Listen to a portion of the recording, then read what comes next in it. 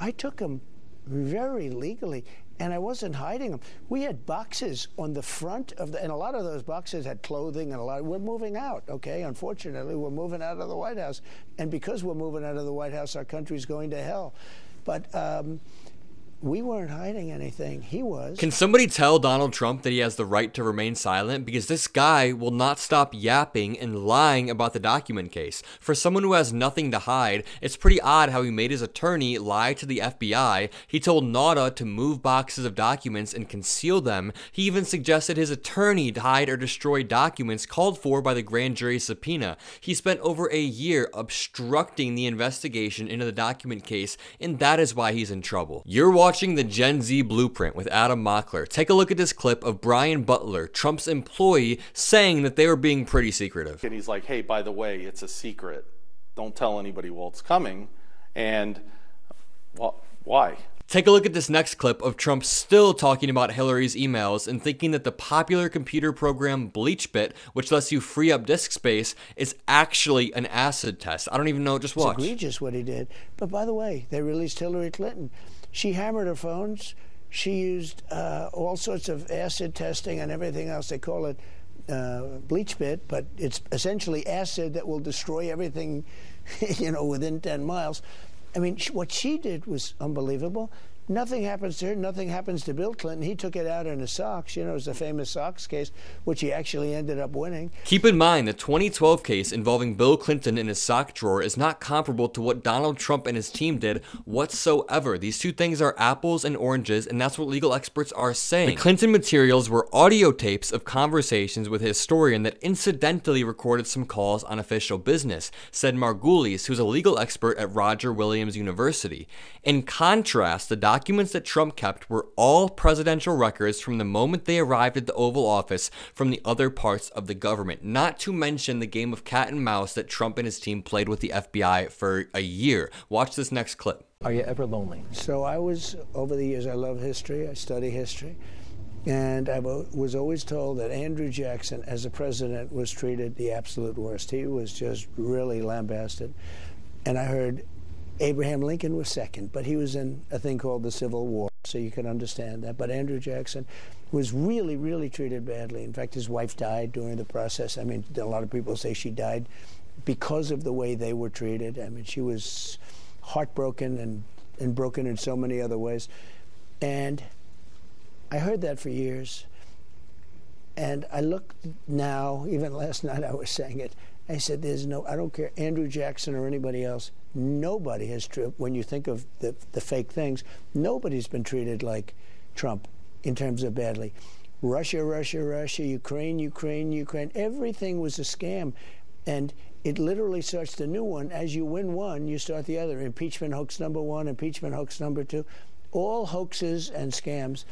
Try telling JFK that you're the worst treated president in American history because you decided to show people classified documents and hide those documents for over a year, because you decided to spread unsubstantiated claims about election fraud and then pressure officials into overturning results based on those unsubstantiated claims. Better yet, I have a clip of Trump right here from the same interview talking about how he's been in legal trouble since before he was even running for president, which shows that this isn't just a witch hunt to affect his campaign. He's a genuine criminal who's committed crimes over the past decades. Watch. Survived. I had to be tough. And then people say he's tough. But they put me under the gun from long before I got before I got elected. I was under a gun like nobody, and probably no other president in history. This isn't the win you think it is, man, because your whole shtick right now is that you're only being pursued because you're running for office, but you're admitting right here that you were being pursued prior to that for very legitimate reasons. Now, I have a clip that infuriated me about Donald Trump lying about Biden's State of the Union performance. Then I'm going to play a clip of Biden's actual State of the Union performance, and let's compare the two. Gets up and makes a speech the other day. He's screaming at everybody like a lunatic. And everybody said, oh, he made it. You know, he made it through, barely. He made it through the speech, and he was all jacked up. And you just wonder what's going on. This is a very dangerous time for our country. Let's immediately debunk this claim that Biden barely made it through his speech by showing the last minute of his State of the Union where he was on absolute fire. Watch. The issue facing our nation isn't how old we are. It's how old are our ideas? Hate, anger, revenge, retribution are the oldest of ideas. But you can't lead America with ancient ideas that only take us back. You lead America, the land of possibilities. You need a vision for the future and what can and should be done. Tonight you've heard mine. I see a future where defending democracy, you don't diminish it. I see a future where we restore the right to choose and protect our freedoms, not take them away. So Trump is clearly misrepresenting Biden's State of the Union speech, and his MAGA fan base immediately adopted these talking points. The cool part is I was in Rome, Georgia just a few days ago asking Trump supporters how they felt about Biden's performance, and they all gave the exact same answer. I wonder where they got it from. I missed it, but I saw bits and pieces of it. What'd you think? Oh, and the methamphetamines he was on the other night at the very, very friendly, happy State of the Union address. He did great. Sounded, yeah, he was campaigning. I thought he did great on the drugs they gave him before he talked.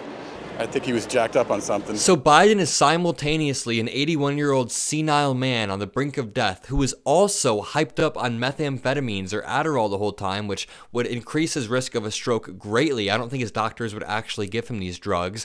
And he's also more evil than Vladimir Putin, but also can't even run the country. It's so incoherent. But reality is often boring. It's a lot more fun to think of Biden as a criminal mastermind who's out to get MAGA, rather than admitting that he's an old dude who has decades of experience in Washington, and because of that, he has got a great grasp on foreign policy, on domestic policy, on how to reach across the aisle and actually get things passed. Even more so than Donald Trump, and even more so than Obama. He's been more effective than Obama in the past few years. I have one final clip of Donald Trump talking about how he fired Comey and that he might not be talking to us if he didn't fire Comey. The lack of self-awareness is insane. Watch the clip. I fired Comey very early. It was a good move. If I didn't, I might not be talking. And you got investigated for it. Yeah, I got investigated for it. By the way, I made the right move. That was a great move. That's getting rid of the deep state, but I got rid of him, got rid of a lot of other people. And we were doing... Donald Trump campaigned on getting rid of the deep state, but of course, in the process of being president, he created a deep state of his own. A massive amount of people in his presidency were charged, were convicted, and then were subsequently pardoned by Donald Trump for the crimes that they committed under him. Trump keeps replaying his greatest hits about Hillary's emails and about the deep state, but what he doesn't realize is that you cannot run as an outsider for a second time, especially when you already held the most powerful position in America, arguably the most powerful position in the world, yet he still acts as if he's going to come in as an outsider and drain the swamp. He's acting as if he's an anti-establishment dude when he is the establishment. He is a billionaire who was the president of the United States. He is not one of us. He is not going to come in and magically drain the swamp. He is going to become the swamp and make sure that he has loyalists under him. If you made it this far, leave a like, subscribe, and comment a blue heart emoji, and I'll respond with a blue heart emoji. Have a great day.